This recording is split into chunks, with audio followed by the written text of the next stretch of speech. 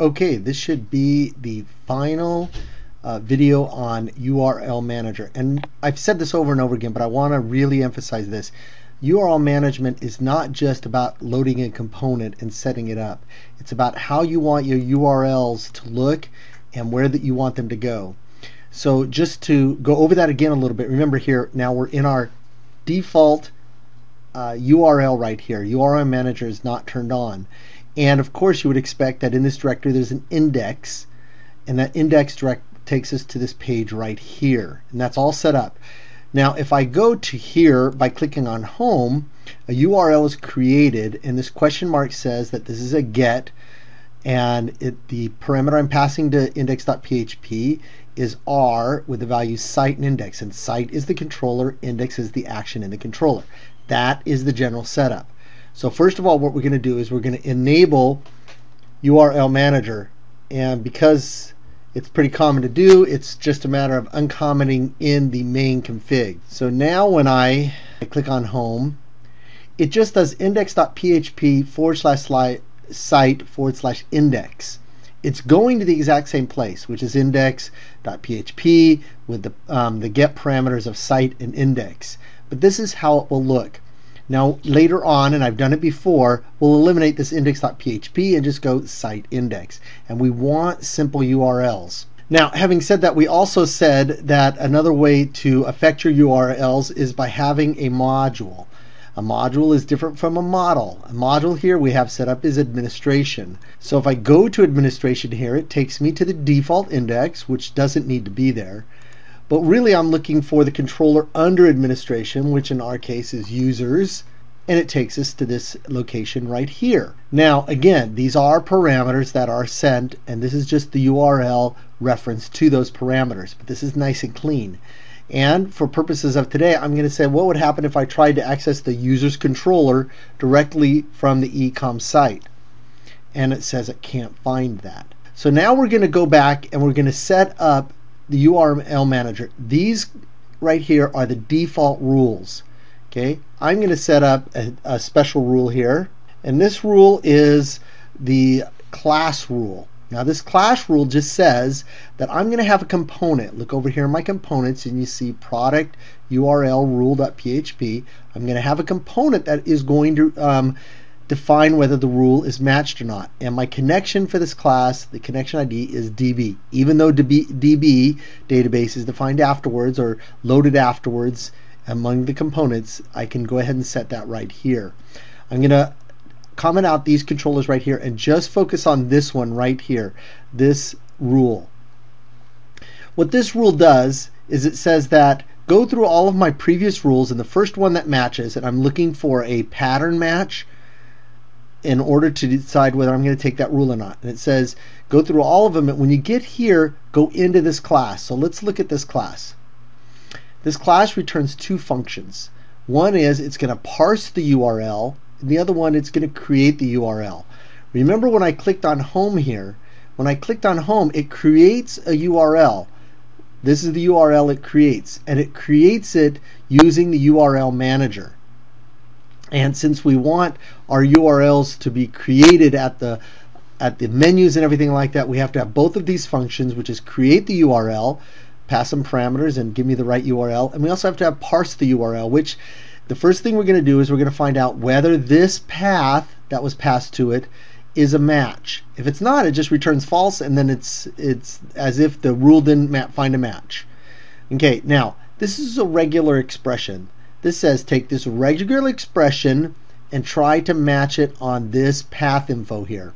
Now I am not an expert on regex. It confuses the heck out of me, and you know, fortunately there's some good tools out there that we can use to really determine what regex does. The first thing that I like is this shortcut of regex expressions here. This is under regexlib.com cheat sheet.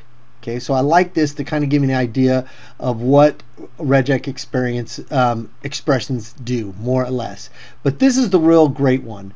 It's regextester.com. It's great for a couple of reasons. One is that it will give me the PHP, and it uses the same here, which is this preg match PHP function. Okay, so what am I going to try to do here? Now, I don't have products, but I would love it if it said products Nikon D300. But I do have some users. Okay, so let's go back to our users here. I've got 2 users here, and they're in the database. And what I'm saying is, just to mimic what a product would do, what I want to pass to it is I want to pass the display name and then the login name. And you can see there's the display name Kurt, and the login name is Kurt Clement. If I do that currently, I say, hey, it says I can't find where that is. What are you trying to do? So what I do is I say, okay, here's my source text, users /Kurt Clement Kurt Clement. Now, I did make a mistake there, and what I want is not this, but I want this. Now remember, users does not find a path because there is no controller that does that. Okay, so that's not found right now. So I want to be able to say users /Kurt Clement, and I want it to come up with, I want it to return this. Okay, actually what I really want it to turn is this, which is the Kurt Clement user. Okay, so I'm targeting this right here, and what I want to return, keep flipping over there, is this right here. So I go into my regex here, and I'm going to say, what is the pattern? Well, what is the pattern that they gave me here? I'm not even sure what this pattern is here, but let's go ahead and copy and paste that and then submit it. And it says no matches. So if I had that as my regex expression, this is going to return false. Okay, well, what exactly do I want? And what I do is I get in here and I test, and I say, well, really, I want it. I know that this is the start, and I want it to say users. So that's what I'm looking for here. In fact, I want it to say users.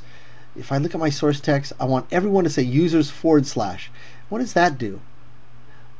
It doesn't match either. Okay, well, what if I just do users? Doesn't match. Okay, and so what I'm looking for here is trying to find out what will match my source text here, users /Kurt Clement. After much experimentation and cheating and looking at the cheat sheet, I found out that, oh, I got to group these into different things. So I've got users as my first group with an escape to give me the /. My second group is going to be, again, the escape. Any word is going to be my second group, and then my third group is going to be the escape on this /, and then finally I'm going to have any word in my fourth group. Let's see what happens when I do that. And that took me a while to figure out what I was going to do. Okay, so I finally found out that what I needed here was the users in my first group. So users, and then /, my second group, and then any word, and then any word, and / any word. Okay, so now when I hit submit, okay, I've got a match. Now when you do a preg match, what it's saying is match this and put the matches into this array right here.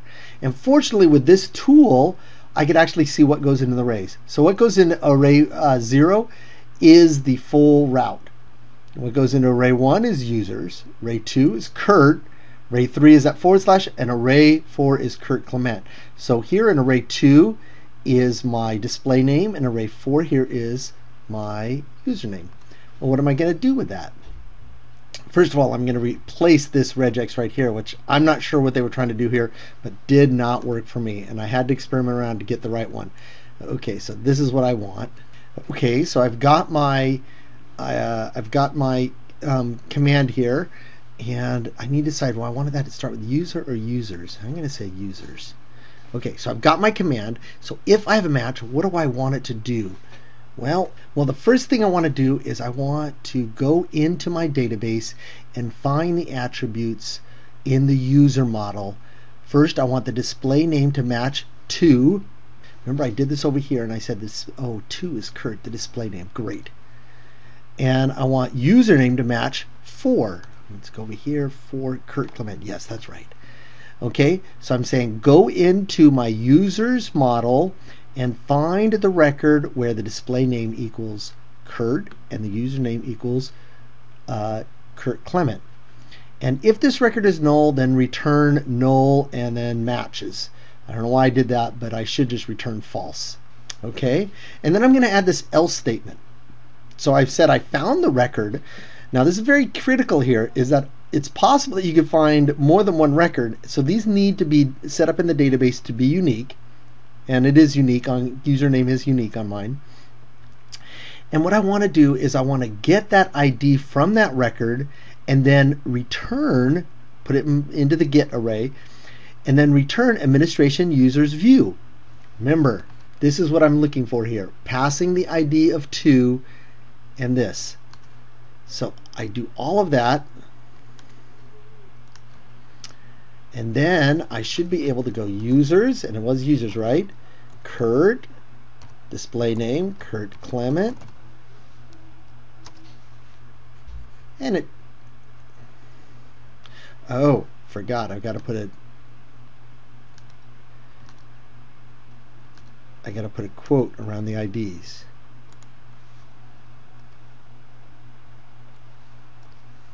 Don't forget to do that. Refresh. And it takes me right here. Well, what if the display name is Kim and the username is Kim Clement? And it takes me to that user right there. Now you see the power of this is that I'm going to have products Nikon D300. Okay, what a great URL. And it's going into this model here. I had it actually go into the administration model in this case, module. And I had it do a database lookup, pass the correct information from the database, and get me this view right here. So now that is the complete use of the URL manager. I hope that you found this useful. I would sit down and design your URLs, what they should look like. This makes has applications for your database. What is going to be unique? I don't want to search on these terms right here and come up with more than one result. For example, if I had a Nikon and I searched on Nikon and I had a lot of results and I had a Nikon D300, what if I had a D300 and a D300-X or whatever? So you've got to think that through. What is going to be your unique values? Now I can go back to here and also do the regex expression matching on other things to try to get them to go the way I want. This controller here is not a keyword. It's just a variable that is kind of indicative of what we expect it to be. This could be C and it would work the same. And what this says here is this variable C, any word, that's going to be my controller. If it has an ID or a number, what I'm going to do is I'm going to pass that, whatever that word is, any controller, I'm going to pass it the view, and I'm going to set this ID as a get parameter. That's what all of this says. Again, this controller could be a A, it could be a B, it could be a C, as long as this matches over here, that same variable. And again, another way to look back this is that it goes backwards and forwards. If I want to do this, I expect this to be my URL. I am not going to go through the create URL. It is the exact opposite, and I think pretty straightforward on what I'm going to do here. This is the hard one, and this is the key one. And the tools of the regex tester and the regex lib, those are critical for that kind of testing to see what you need to do. Anyways, hopefully this will be the last thing I speak on URL Manager, and we'll move on to some more interesting things.